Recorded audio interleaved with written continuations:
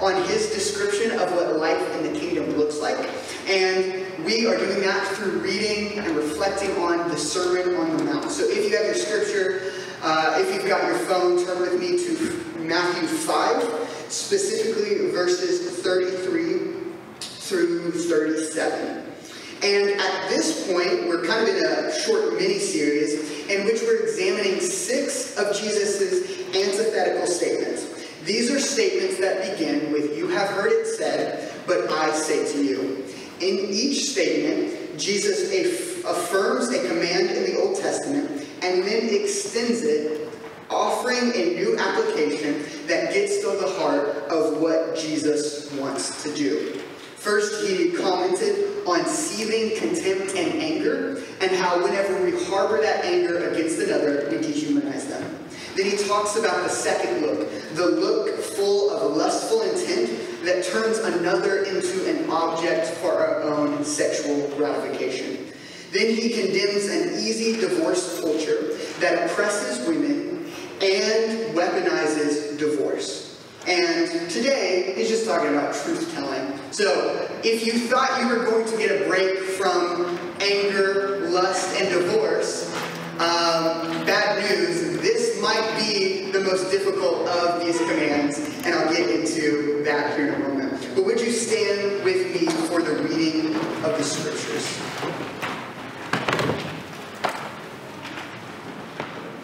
Jesus says, "Again, you have heard that it was said to those of old, 'You shall not swear falsely, but shall perform to the Lord what you have sworn.' But I say to you, do not take an oath at all, either by heaven, for it is the throne of God, or by the earth, for it is his footstool, or by Jerusalem, for it is the city of the great King. And do not take an oath by your head, for you cannot make one hair white or black. Let what you say simply be yes or no, and anything more than this comes from evil." This is the word of the Lord. Thanks be to God. Will you take a seat? If you didn't know, I'm going to tell you, one of the best shows to ever exist is a show called The West Wing.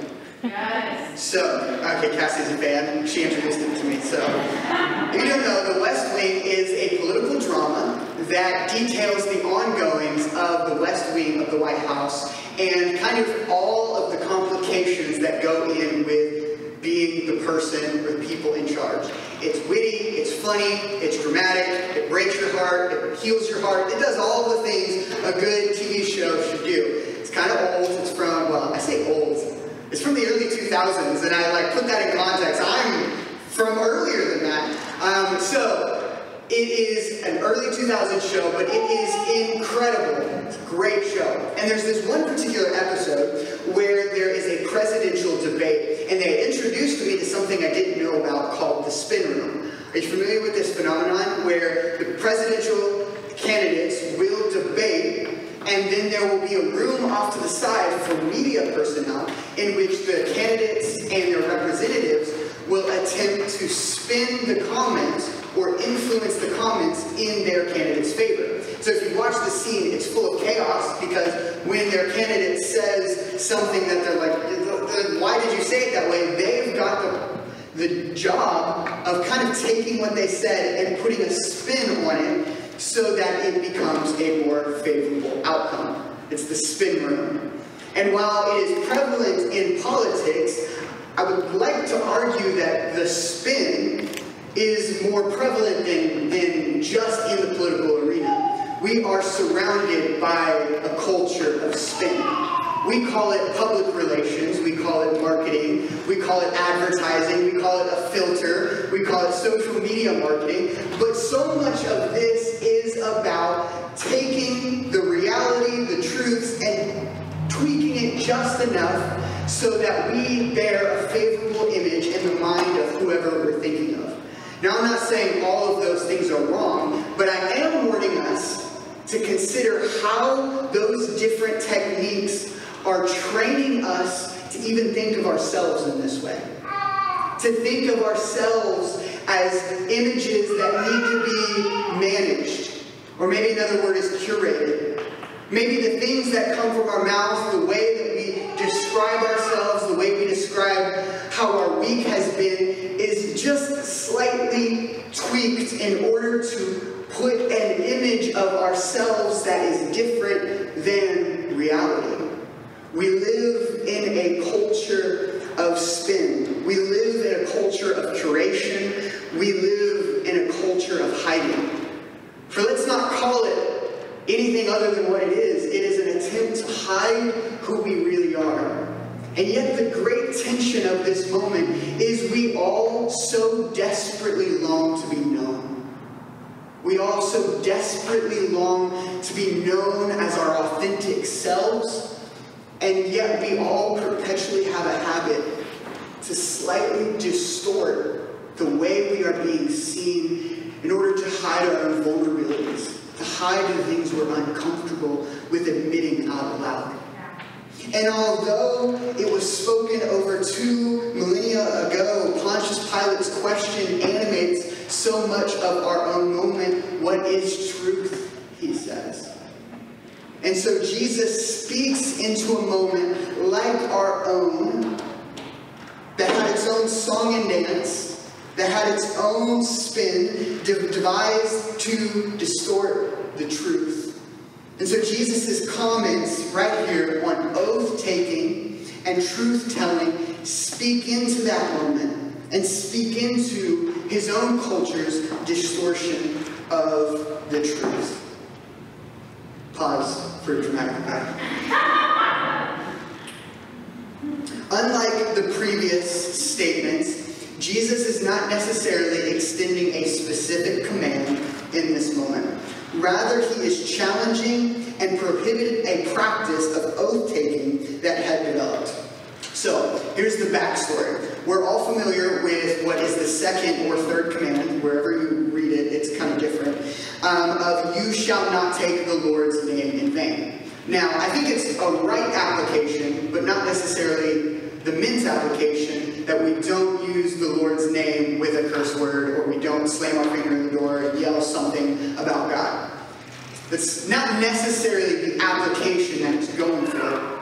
Rather, what it is condemning or prohibiting is the usage or the oath-taking of the Lord's name with no intention to follow through. So it's the used car salesman that goes, I swear to God this is going to work, knowing for in fact it will not work the moment they take it off the lot. Moses is prohibiting that activity of using the Lord's name as a weapon in the mouth of the dishonest. He's saying you do not use the Lord's name as a weapon against your neighbor to say, you need to do what I want you to do because I'm invoking the name of our Creator. It's a method for manipulation of our neighbor. And Moses is prohibiting it. And so, as Jesus tells us, the whole of the law and the prophet is summed up in love the Lord your God and love your neighbor as yourself. It is a prohibition against the manipulation of our neighbor by using the name of God. And so when Jesus steps on the scene in the first century, the Jewish community had developed a complex hierarchy. And let me tell you, I went down a deep, dark rabbit hole of the complex hierarchy that get around this command to not use the Lord's name in vain. So instead of using the Lord's name directly, they would appeal to things associated with God. So they would say something like, I swear by the heavens. I swear by the earth. I swear by the temple. I swear by the altar. I swear by the gift on the altar that I am telling you the truth. The reality was this was just a loophole to get around when they were being devious, going, well, at least I didn't use the Lord's name in vain. It was a method of being dishonest. It was a method of distorting the truth and using the things associated with God Almighty to manipulate and strong-arm someone into believing in what they were saying. Now, Jesus, seeing through this manipulation, speaks directly directly to this practice at the end, saying, why are you appealing to all of these things? For there is not a thing that isn't a direct appeal to God. So he says, if you appeal to heavens, that is his throne. If you appeal to earth, that is his footstool. If you appeal to Jerusalem, well, that's his city. You can't even appeal to a hair on your head because you have no control over it. He is putting a direct stop to this practice of oath-taking and manipulation that was often an attempt to strong-arm our neighbor into doing something they didn't want to do. It was a method for distorting the truth and shielding themselves from the guilt associated with lying. And Jesus rightfully criticizes those with a loose commitment to truth by prohibiting oaths altogether and instructing his disciples to let their yes be yes and their no to be no. Now, as we talk about oaths, this is not necessarily something we have a ton of experience with. There's maybe a few of you who have taken an oath in different things, but occasionally we'll hear something like, I swear to God, I swear on my mother's grave, I swear on the Bible. And these are somewhat misguided attempts to affirm that this moment in which I'm practicing an oath, I have a deeper commitment to the truth than what I normally have. So if I were to take this Bible and say, I swear to tell the truth, nothing but the truth, so help me God, all of a sudden the expectation in this room is that the next moment I have a deeper commitment to truth than what I would have had if I texted you, I will be there. Yet Jesus is cutting to the heart of that, saying that we cannot be a people with mixed commitments to truth. That our hand on the Bible moment cannot be different than our text moment. That we can't be known as truth tellers at one scenario and flaky in the other. He is calling us to a deep, abiding commitment to being a people of simple honesty. He's calling out the wrong distortion in which some statements are more truthful than others. So Jesus kind of hits at a culture and a theory of communication that suggests there's two types of statements. One statement that is accompanied by an oath that should be kept, and the other without an oath, in which we are less obliged to keep. And he cuts at the heart of these practices, calling us to be fully committed people to truth. Whether in a courtroom or in a lunch meeting, we must be people of our word. For Jesus is casting a vision of a kingdom people who will no longer have a need for oath-taking or the structures of dishonesty, because we will be people committed to the truth. The practice of oath-taking is only necessary in a world full of lies. The practice of saying, I swear on this or that, is only necessary if there are a people known to be dishonest. And Jesus says, in the body of Christ, in the people that are known by my name, there should be no need for oath-taking, because each of us will have an abiding commitment to simple honesty and being people of our word. So this brings us to two aspects of this command that are worth addressing separately. So buckle up. It's not going to be bumpy, but it's going to be deeper than you expected. Because honestly, as I approached this one, I was like, being honest, this is going to be an easy one. And the deeper I got into it, the more I was convicted of my own inaction and my own ways I distorted the truth, which I'll bring up in a second. So the two aspects of Jesus' command that are worth addressing separately are truth-telling in our public lives, or our political lives, and truth-telling in our interpersonal communication in our interpersonal lives. So truth-telling in our public lives.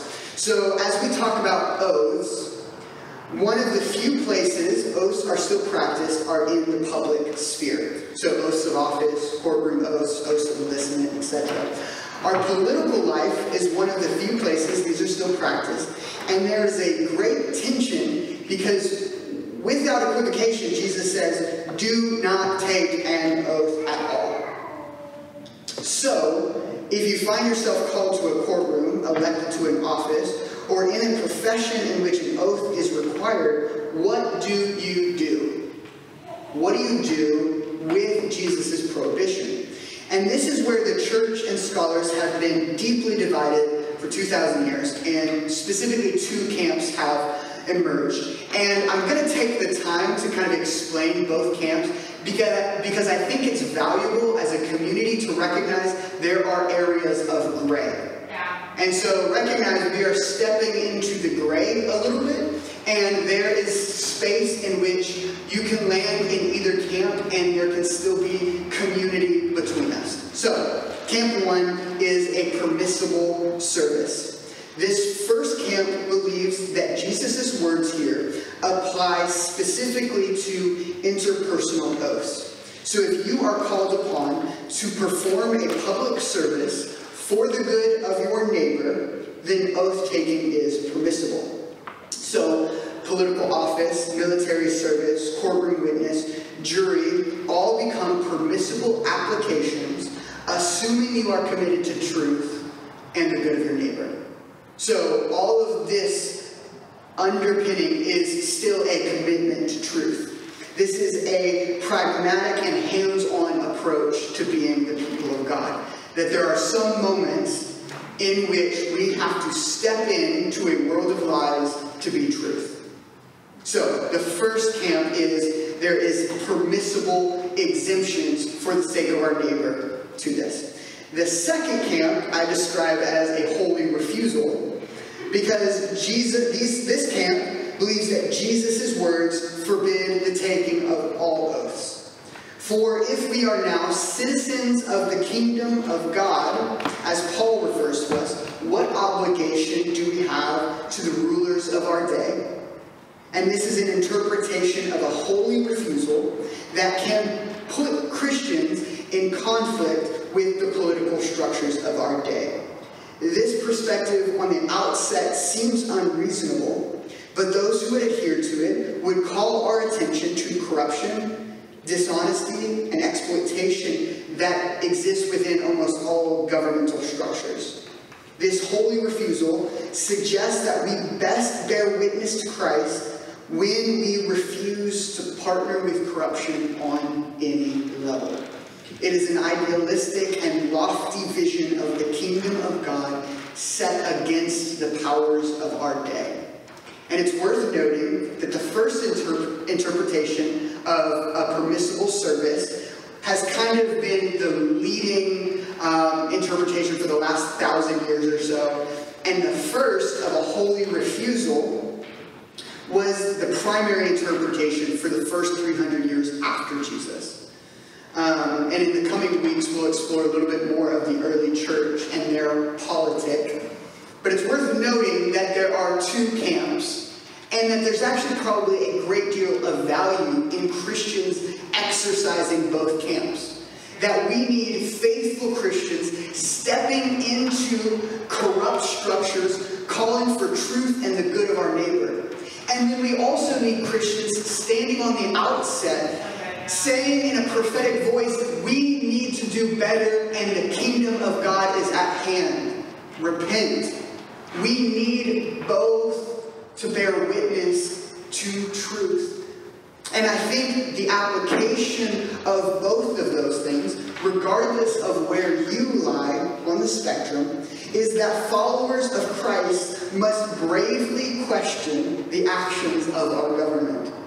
If you are of the first interpretation, you must ask all the probing questions to determine whether truth and the welfare of your neighbor is truly being exercised. If you're of the first opinion of permissible service, you need to have a whole list of questions that go into, should I take this oath because is there a true commitment to truth here?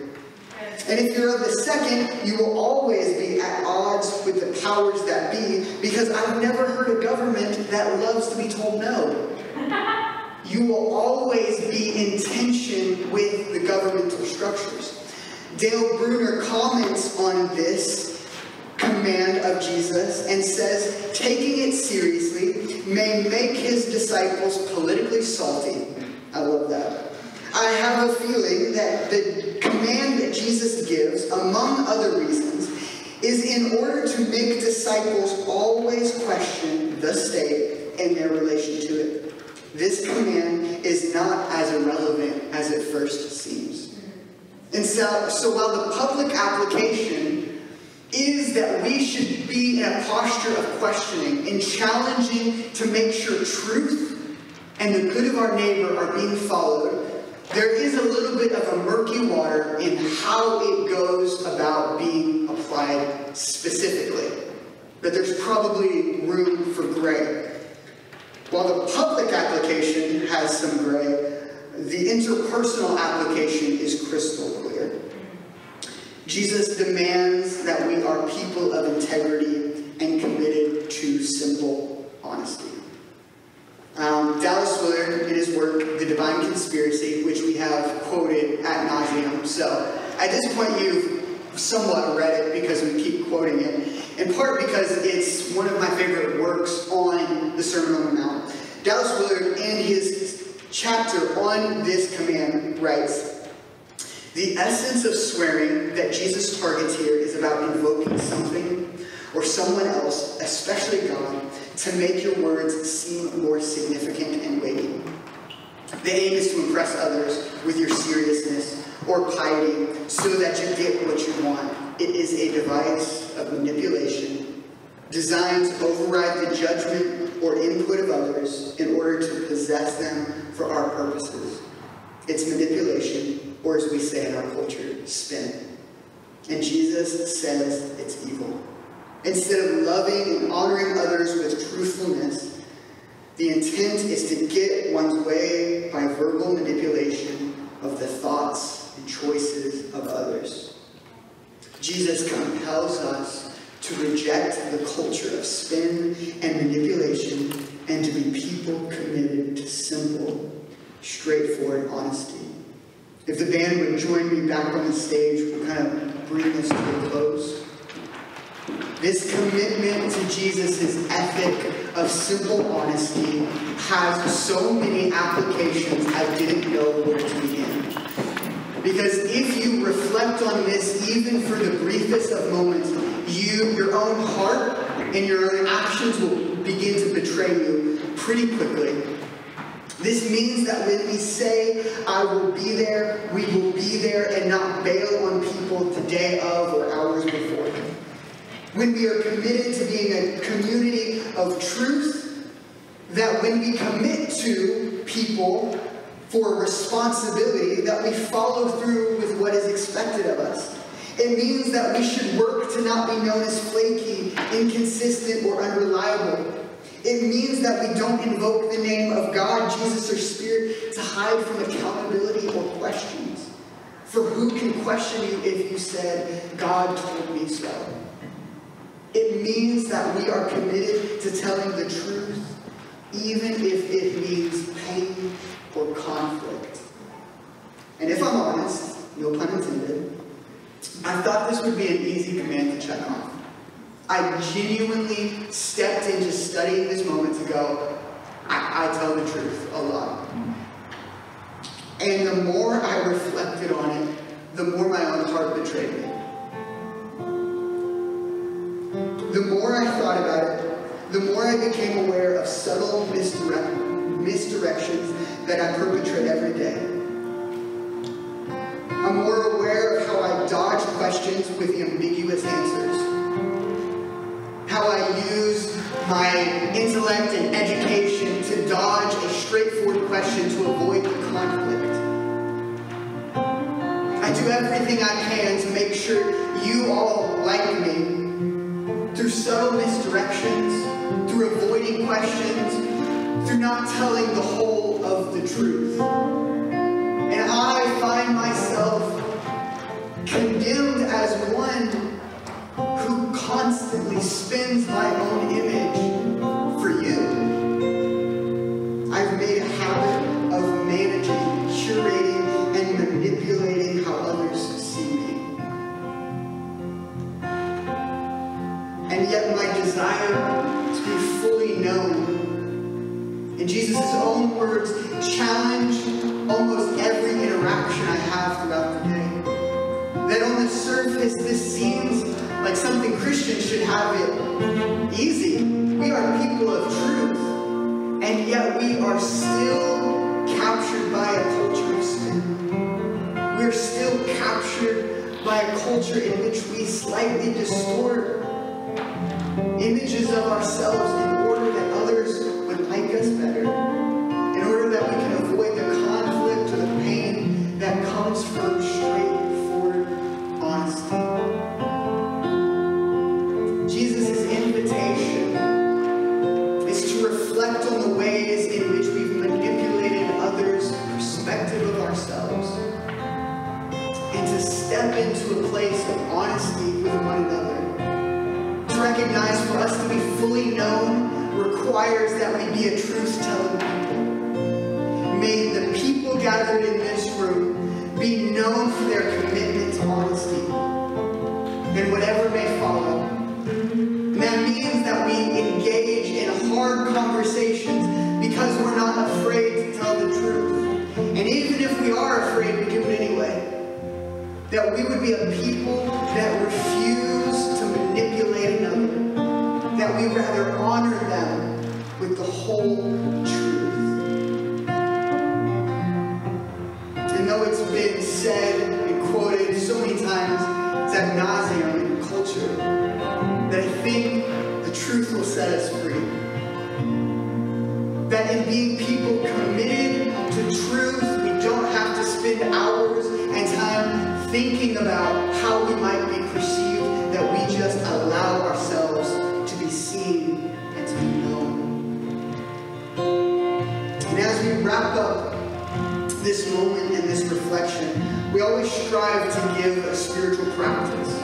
Something that we can immediately grapple with and we can immediately move from, that's a great idea, into a habit that embodies the nature of this coming out. And the first one is pretty simple. Just make a commitment to the truth. But again, upon further reflection, that is far more difficult than what it initially sounds like. Honestly, most of us do not have the courage to be committed fully to the truth. And so I think one of the ways we can learn to be more honest is by beginning with our relationship with God. That if we can learn to be honest with our Heavenly Father, who refuses to give up on us no matter what the cost, if we can learn to take our brokenness, our sinfulness, our mismanaged expectations, our heartbreak, our disgust with our own actions, if we can learn to take all of those things to the throne room of God, I think we might find in ourselves the bravery and courage to be honest with ourselves and within this community. So here's my encouragement. One of the ways we can learn to begin to pray honestly, and I don't mean the platitudes and niceties that often go with prayer. I mean the prayers of the Psalms that say, God, would you bash their heads against the rock? Would you break their back because it came out of a place of such brutal anger that it acknowledges the depths of human suffering, that it acknowledges our own woundedness, and it takes it to God. Here's my encouragement. Begin to pray through the Psalms. They have long been known as the prayer book of the church, and that's in part because they cover every emotion that you could possibly imagine. And if you can begin to recognize that the psalmist was as bold to make claims of God, I want you to murder that person, you can begin to recognize that he is probably okay with your disdain for that coworker. That he is big enough to handle your own insecurities. That if we can begin to pray the Psalms, we will discover a God that is unwilling to abandon us. Stanley Hauerwas says it this way: the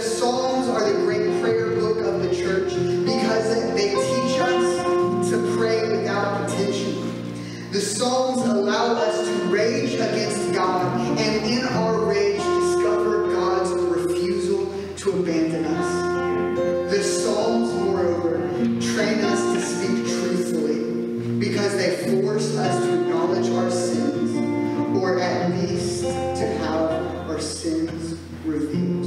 In praying the Psalms, we learn to pray honest prayers. We learn to acknowledge our own brokenness, failure, disappointment, and we are reminded of the Lord's faithfulness. If we want to be a community of truth tellers, committed to simple honesty, it begins by being a people committed to truth in our own prayers.